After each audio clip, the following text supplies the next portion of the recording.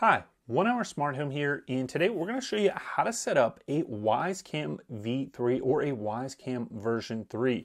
So the Wyze Cam V3 is an indoor or outdoor camera. It can be placed in either location, and it is powered by this cord here. You're just going to plug it into a standard outlet with the power adapter that is included with this, and then that's going to be able to be set up indoors or out.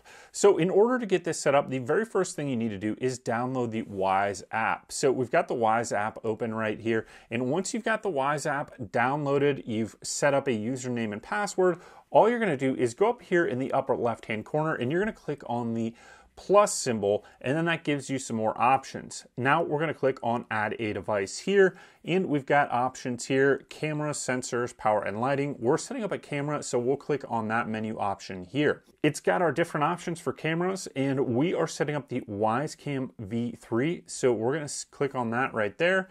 It says plug in your Wyze Cam V3 into a power outlet. To plug in the Wyze Cam V3, it comes with this power adapter and cable. So we're going to plug that in, but we also need to plug it in the back here. And you can see on the cord on the back of the Wyze Cam V3, it has this connector and cover so that you can put it outside and you're not going to get water in there. Now, what's important to note is that the connectors need to be aligned the correct direction. So you can see there's some shape on this one, and there's also some shape in there. You need to make sure that you align it the correct direction. So if you're having a hard time getting it connected, make sure that you've got it aligned correctly, and then you're just going to go ahead and push that in together. Don't force it unless you're sure that you've got it in the correct orientation. So we plug this in, and then the camera is going to light up. So we plug the camera in, it started with a red light and then goes to a blinking red light.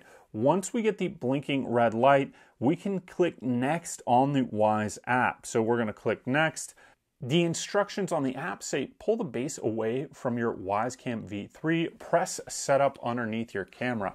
So once you open up this base here, there's two buttons on the bottom. You can see we've got one over here, it says setup, and the other one says SD card. So we're going to press the setup button here, and then we're going to click next on the app. So I'm going to press setup here. Ready to connect. It said ready to connect, so we click I heard ready to connect and click next. Now we need to select our network and enter our password. The next screen on the app that pops up says scan the QR code below with your Wyze Cam. What we're going to do is take this camera and point it at our phone with the QR code shown, and it should scan it. So let's go ahead and try that. Ready to connect.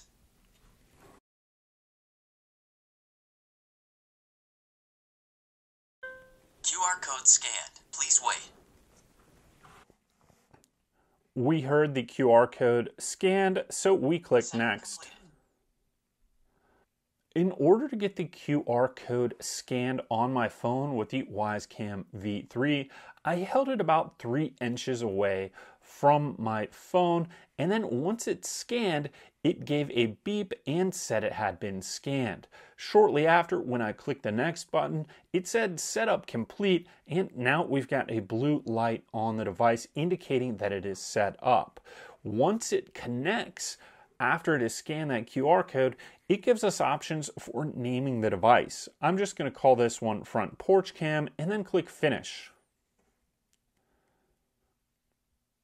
Now we've got options for a 2-week free trial. I'm just going to click continue here. Share access with family and friends. I'm going to click maybe later. It says new firmware available. Let's click upgrade now. Now we're going to click update. It says, what are you using your new Wyze Cam for? I'm going to click outdoor security and click submit. Now click close. Now the camera is updating. I just clicked the X to get out of that screen like it says, because the camera will automatically reset when the update is complete.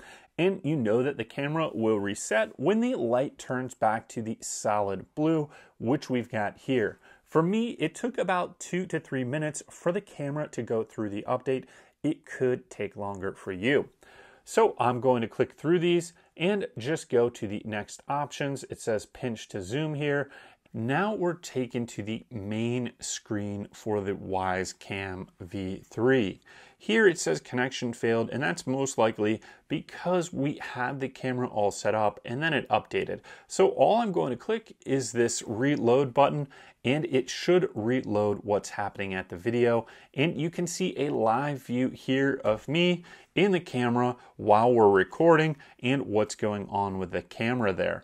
We've got several options here. We can have the sound on, but if I click that, I'm going to get a lot of feedback right now, so I'm going to turn that off. We can record. We can actually speak and have two-way communication through the camera. So if I wanted to do that, I would click speak. I can click here and it will take a photo. You saw that photo just be taken and slide across here. I can click record if I want, and I can click more, and we've got some options here for motion tagging, creating an album, time-lapse camera, having a siren go off. So let's try that. Let's turn that off because that's pretty loud.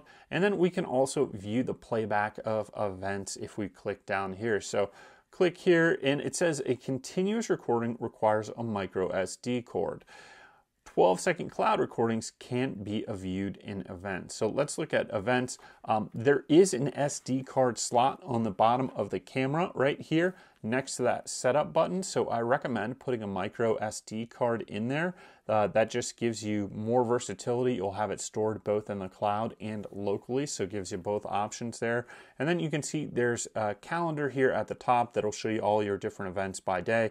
So you could click on either one of these and it's just going to show you a recording of the video here. So you can see that, and then we'll just go back. You've got options there to delete those clips or save them if you want. Now let's go back again, and we're going to go to our front porch camera right here, and we can see the live view. Now, if we click up on the top, we've got some settings up here, and we can choose our detection settings. We can change our name here. So if I click detection settings, you can change the motion sensitivity. You can change the sound detection sensitivity. If you want to have a detection zone, you click here, and what it's going to do is then allow you to select locations for detection. So you can click the different block areas and then have motion only detected in those areas. So I could click all these different ones here, or I could just take my finger across and say, hey, that's where I want motion detected, and then I would click save. But I'm going to click clear for right now. So there's a lot of features in here with this Wyze Cam V3 that weren't necessarily available on older versions of the Wyze Cam.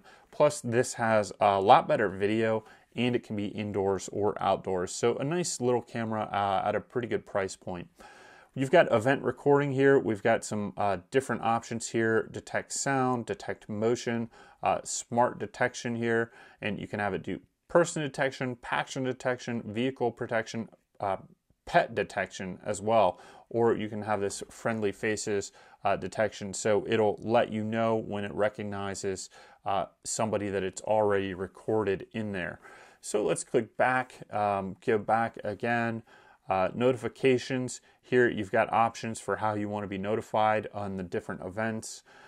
Let's click down again. You've got alarm settings. It says when the camera detects standard T3 or T4 alarm sounds from smoke and CO alarms, it will generate a 12-second alert video and send you a push notification. So I think that's a great option. Basically, it turns your existing smoke detectors into a smart notification system, because the Wyze Cam is going to notify you even if you're not there or if you are there. So that's a really cool setting. We'll leave that on. Advanced settings down here, you can record to your micro SD card, manage the SD card. You've got night vision modes here. I usually just leave this on auto. Camera status light, if you don't want that light on, maybe it bothers you at night, you could turn that off. You can rotate the image if you've got it mounted upside down. Timestamp, Wyze logo. Let's take off the Wyze logo. No reason to have that on there. Record sound, and you can sync the time. So we'll click back there, and then let's click on accessories, just see what's in there.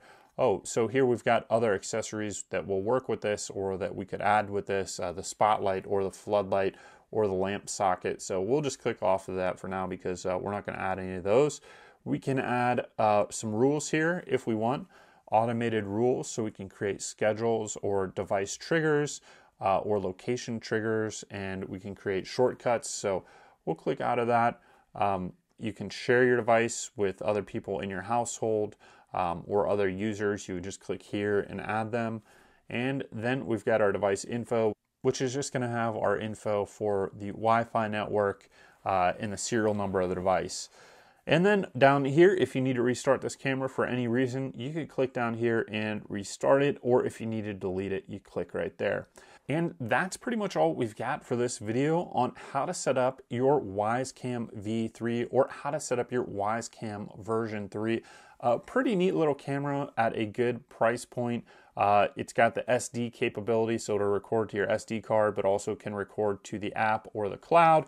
It can go indoors or outdoors, and it does have 1080 HD resolution. So pretty good resolution, as you can see on the phone here, and you can click and you can zoom in and see what's going on even more there with that. So pretty cool, and it's got a nice compact size. So you can put this pretty much anywhere inside or out, and it's not going to be too intrusive. So thank you for watching this video on how to set up your Wyze Cam V3. Please go ahead, give us that thumbs up, subscribe, and click on any links below if you want to support us. Thank you.